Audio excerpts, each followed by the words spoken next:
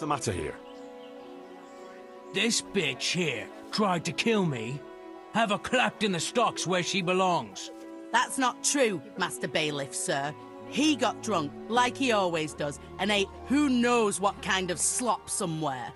You know very well what it was what poisoned me. You're trying to get rid of me and don't think I don't know it. Enough, one at a time. Tell me what happened. What makes you think she tried to poison you? She hates me. She wants to put me in the ground and then take the farm. I can see it in her eyes. She's just wishing for the day I'm dead. But she'll never see it, because I'll throw her out on her ear. Throw me out? From my own home? You useless ale-swilling pig! Have you forgotten who got you a roof over your head? Just look at her, sir. You can see for yourself what a harpy she is. I came home after 1 or 2 ales at the tavern, ate my supper, what was left on the table for me, and went to bed. And in the morning, I woke up with my guts in agony.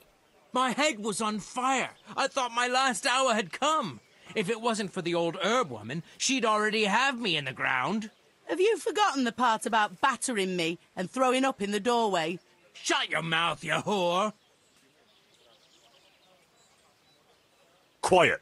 Good wife, tell me your side of the story. Sir, that beast is good for nothing but drinking away my dowry with his cronies. If he puts his hand to a flail at all, it's only to beat me with it. We were thrown out of the farm near Ledechko that I got as a dowry, because this fool let it go to ruin and got us into debt too. They threw us out because you wouldn't back me up to the bailiff. Because I couldn't hold my head up if I lied to cover your useless arse. That's got nothing to do with you poisoning me. He boozes from morning till night and beats me. Says I don't take good enough care of him. And all he does is sit on his arse expecting me to run around cooking and cleaning for him. And now he wants to drive me out of the village, saying I tried to kill him. What would I do then?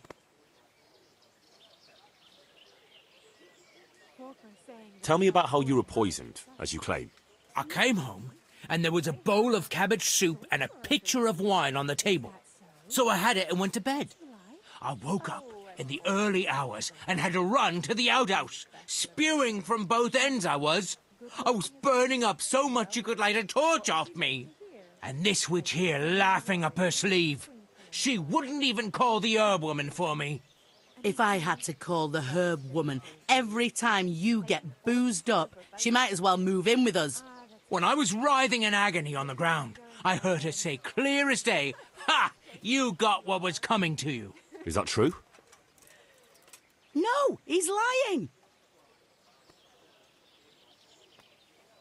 What do you think happened, good wife? Nothing what hasn't been 100 times before. He was crooked as a bishop again, and I could already hear him in the courtyard, retching and spewing. I had his supper waiting on the table, because otherwise there'd be hell to pay. Only there's no pleasing the pig. Where's the meat? And what have you. And when I told him God's honest truth that there's no meat, 'cause he drank all our money away, he laid into me like a madman. One slap was all you got. What was less than you deserved for your evil tongue? I ran off and hid in the barn till he'd calmed down. When I could hear him snoring like a pig, I came inside again. After a while, he started throwing up and he was spewing till dawn. Who knows what he ate when he was boozed up? Or it was the booze itself done it. And what about the herb woman? I went for her in the end. 3 groschen I had to give her for some wormwood potion. I could have done that myself for nothing. And then he claimed I poisoned him. Now, I've heard enough. You, farmer, won't touch another drop of booze, or I'll leave you in the stocks to dry out. And if you raise your hand to your wife again, I'll take a bludgeon to you. But a drink or two? No buts. There'll be no half measures with you. Thank you, Master Bailiff. Thank you 1,000-fold. You're a wise and just man. Always turning his nose up at everything I cook.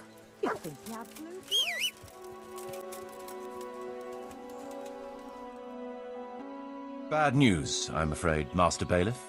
Very bad news. That makes a change. Well, out with it. What happened? 2 wagons that were on the way here with grain and fodder supplies were ambushed by a band of Cumans.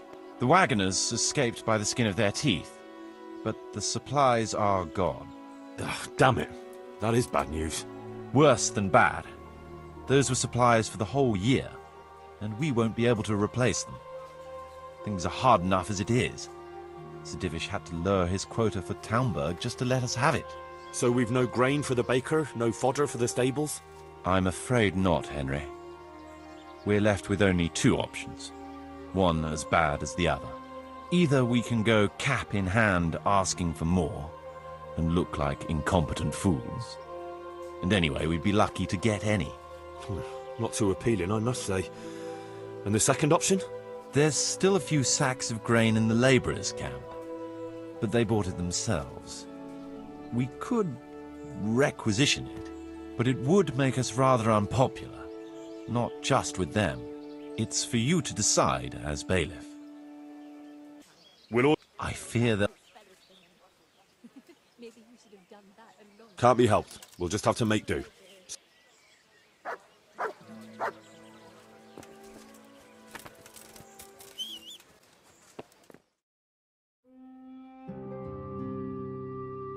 Master Bailiff. You're new here, aren't you? Welcome. Yes, sir. Thank you, sir. Sylvester is my name. I got here just this very day and came looking for you right away. I heard you was looking for handy tradesmen, see? True, but it depends what you can do. I'm a baker, sir, and if I may be so bold, one of the best there is. Good. We don't have a baker yet. So, tell me something about yourself. I'll tell you, Master Bailiff, but only on one condition. That what I say will remain only between the 2 of us till Judgment Day. Well, I must say that's a surprise. But yes, I swear on my honour as bailiff. All right, then. I can see you're a worthy man. Your name precedes you. I'll be straight with you. I know this village very well, seeing as how I was here not long ago. That is, until you and Sir Radzik and his men came and cleared the place out. What, you were here? With the bandits? I was only serving them as cook and baker, like, but soon as I saw your lot coming, I took to my heels in a hurry. I never robbed nor hurt nobody. I needed work, and them bandits paid well. After all, a man's got to make a living somehow, and them wasn't the kind of fellas you says no to.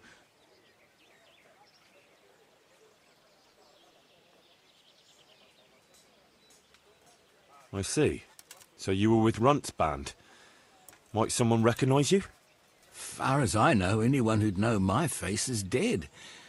Some thanks to you, sir. If word got out that I was hiding a bandit from the law...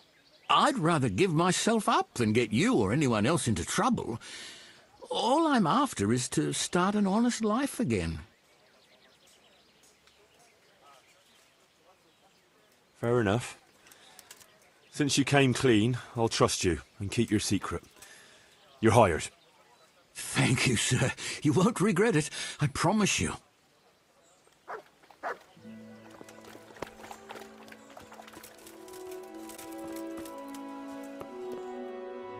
Hey, Henry! Shut up, Fritz. I can't say I'm surprised to see you 2 here. You're nothing but trouble. Trouble? But he was asking for it. He shouldn't have started on us. Yeah, a first-class arsehole. He deserved twice what he got. And what did he get? Wait, from the start, what the hell is this all about? Well, we was just sitting in the tavern minding our own business, and this fucker comes and starts calling us good-for-nothing idlers. So I gave him a bit of a slap to teach him some manners. And Fritz gave him another to back me up.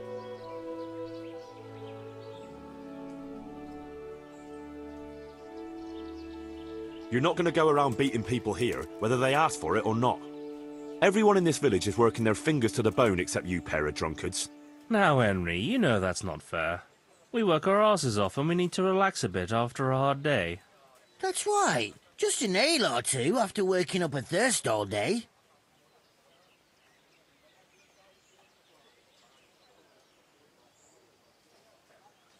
Enough. Either you put your shoulder to the wheel like everyone else, or you'll be out on your ears, mates or no mates. Henry, you can't be serious. You wouldn't do that to your best mates. You bet I would. Start doing your part, or go and find somewhere else to live.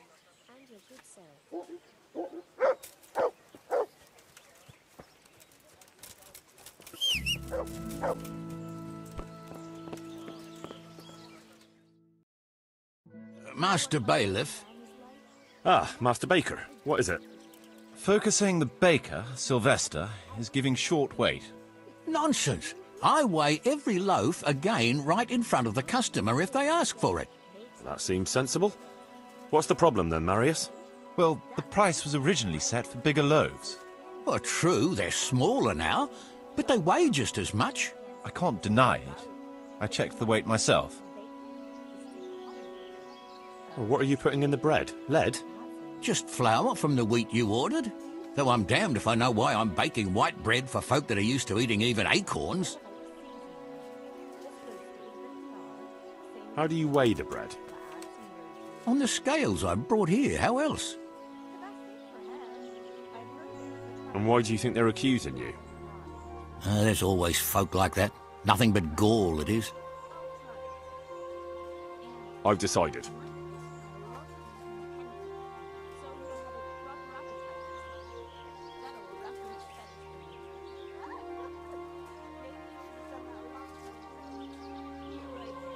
We'll get municipal scales, then the villagers can check the weight whenever they have doubts. But that's not necessary, Master Bailiff. My customers can check the weight on my scales whenever they want. Besides, good scales don't come cheap. True enough. The mechanism itself is nothing complicated. But casting precise weights according to the original in Talmberg is no easy matter. We made scales in Skalitz. Maybe I can help with that. Are you sure? Aye. Me and Pa forged scales for weighing silver. That's got to be a lot more precise than for a loaf of bread. Excellent. I'm all for it. Sacre. I have to eat something. My insides are shriveled up with the hunger.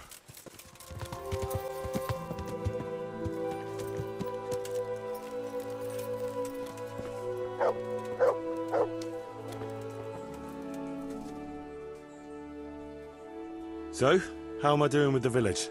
Let's see. The village's income is very good. Sir Divish will be pleased. The village is big enough now. Sir Divish can bring in more people if he wants, and start expanding as he was planning. I see the church is keeping the rain out at least. It still needs work, though. We're on the right track, but we haven't reached the end yet. All right, I'll get stuck in. I feel quite hungry.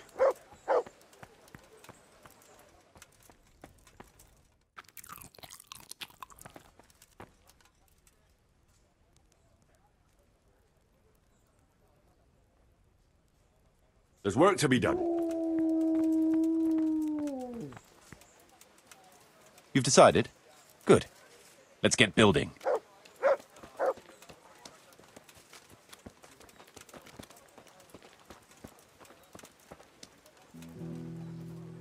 We're going to build here?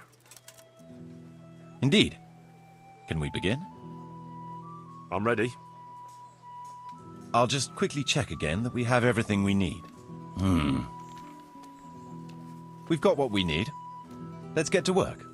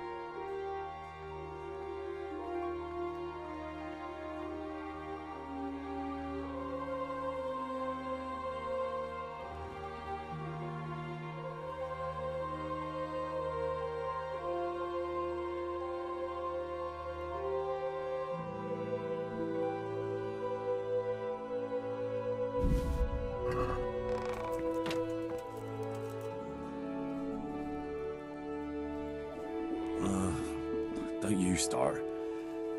I've decided what to build.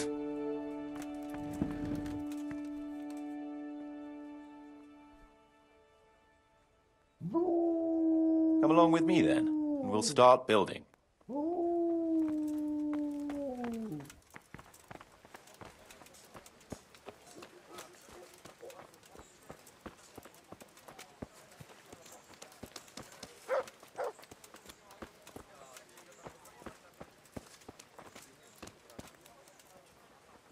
We're going to build here? Yes. Shall we get started? I'm ready. I'll just quickly check again that we have everything we need. All good. I could do with a bite to eat.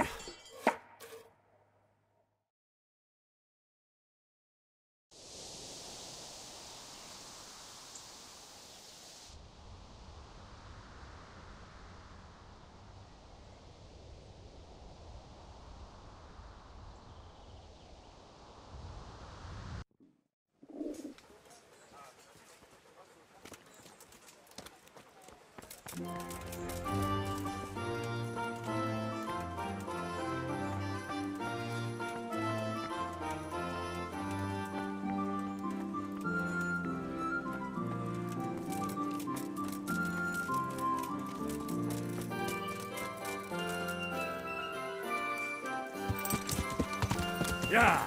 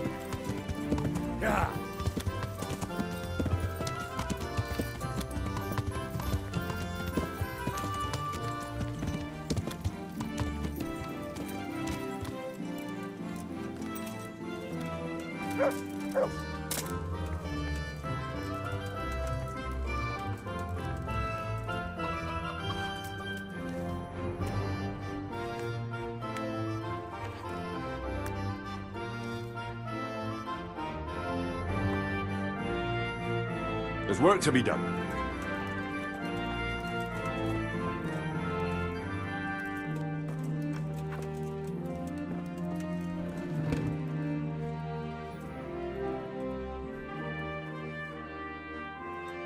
Good choice. Come with me.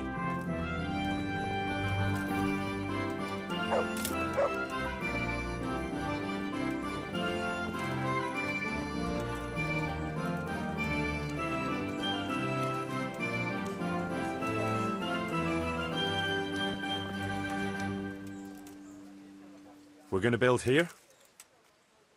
Indeed. Can we begin? I'm ready. I'll just quickly check again that we have everything we need. We've still got the means.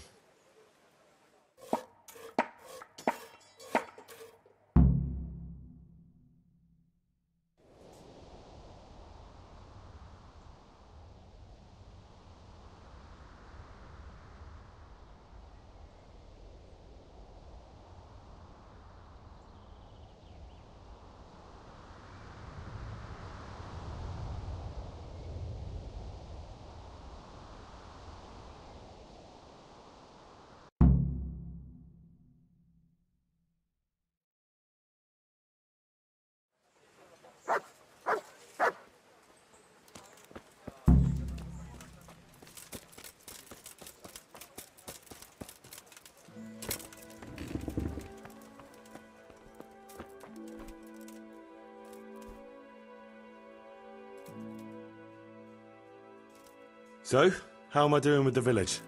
Let's see. The village's income is very good. Sir Divish will be pleased. The village is big enough now. Sir Divish can bring in more people if he wants, and start expanding as he was planning. You've finished converting the church. It's magnificent. Excellent work. So, you've done everything Sir Divish charged you with. Great. So the job is done.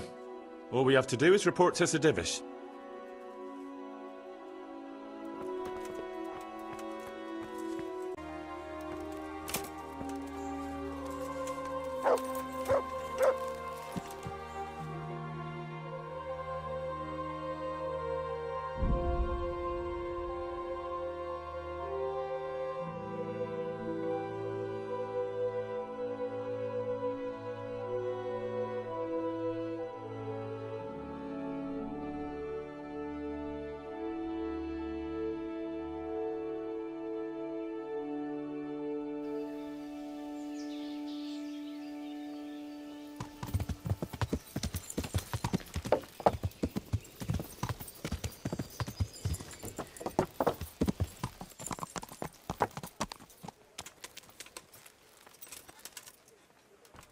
How are you, Henry?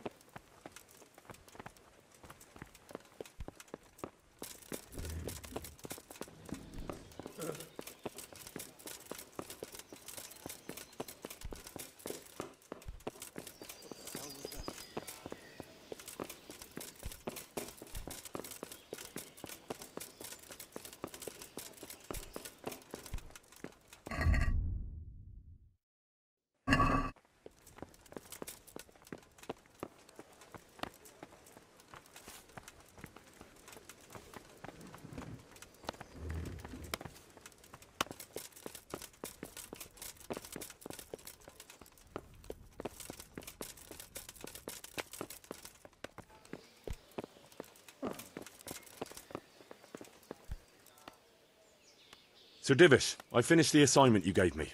Pribyslavitz is up and running once more, and making money. And the church is as good as new. Indeed? That's excellent news. I can't wait to see it for myself. Of course. We can go right away. Goodbye. Welcome to Pribyslavitz.